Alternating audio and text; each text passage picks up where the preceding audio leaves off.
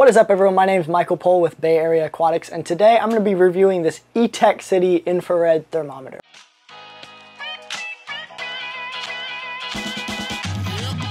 So if you guys own an aquarium, one of the important things, especially with tropical aquariums, is the temperature of your aquarium. That's why we run heaters, that's why we run, all sorts of stuff to make sure that things aren't freezing over, they're not too cold, they're not too hot. There needs to be a specific temperature range that fish are kept at. Now you're probably using like a little mercury thermometer or one of these little, this is actually attached to a tank, so I'm gonna try and pull it over without pulling it out of the tank.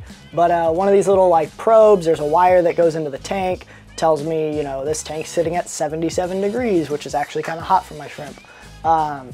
But that's how they do it, and that's how a lot of people keep track of their measurement. The problem I have with those is those things die like every other week. So I go through probably 3 or 4 of those a month. And I've been real adamant about, no, I want a temperature on every tank. That way I can just look at it real quick, make sure the heater hasn't broken, make sure it hasn't been stuck into the on position, make sure it hasn't been broken in the off position, and that my temperatures aren't fluctuating too much. One of the things that I see really common in people that have like a whole fish room or a breeding system or anything like that is they go ahead and they pick up one of these infrared thermometer guns. And basically the way these work is they have a little laser pointer on them that's to help you aim, and it shoots a little infrared beam. You can see there's 2 holes here. The little one at the top's the laser, the bottom one's the infrared beam.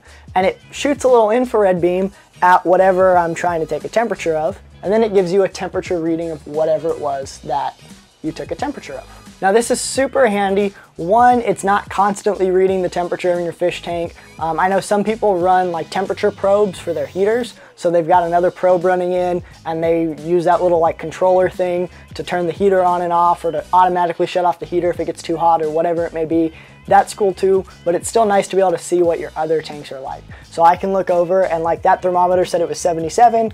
I can aim this at the sponge filter in my shrimp tank, and it says it's 77 degrees. Nice and easy. Now I know what temperature my tanks are at. I can sit here and check multiple tanks. One of the other things that I really like about this is I can check multiple tanks without touching any of the tank's water. I don't have to like cross-contaminate anything.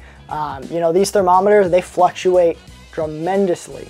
I have some that are like 5 or 6 degrees above what the other ones read. I have some that are 5 or 6 degrees below. And so you're sitting there and there's like a 10-degree difference in a tank that is technically the same temperature.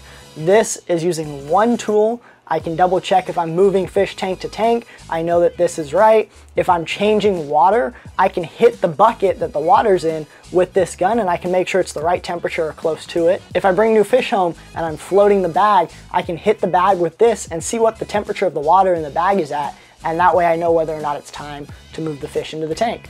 Another fun little random thing is fish tend to chase lasers. So if I sit here and hit this at my tank, you can see some of the fish are chasing the laser around now, especially the angelfish. The angelfish really likes it. That's a good way to kind of entertain your fish, entertain you, and get a little more involved with your fish while you're checking the temperature. As far as the actual infrared thermometer itself, to change the batteries, you just pop the thing open. It takes a single 9-volt battery. If I can pull it out without breaking the wires, just like that. It has Celsius, it has Fahrenheit. You can turn the backlight on or off on the screen. You can turn the laser on and off. If you don't want the laser, you can just, point it at something and go. The laser is nice because I find like, oh, I'm aiming it, and then I turn the laser on and my laser is like way off on another direction. And so obviously I wasn't aiming it very well.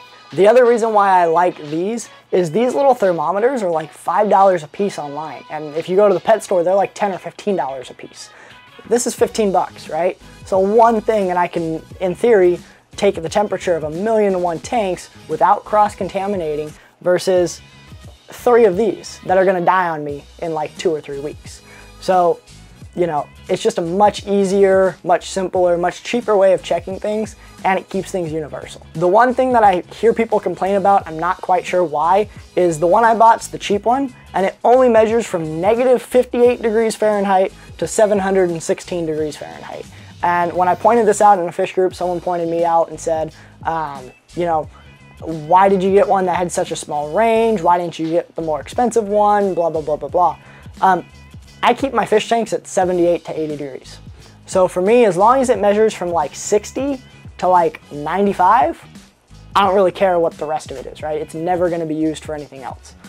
So keep that in mind. A lot of the more expensive ones, that's the difference, is the temperature range goes a lot higher or a lot lower or whatever it may be.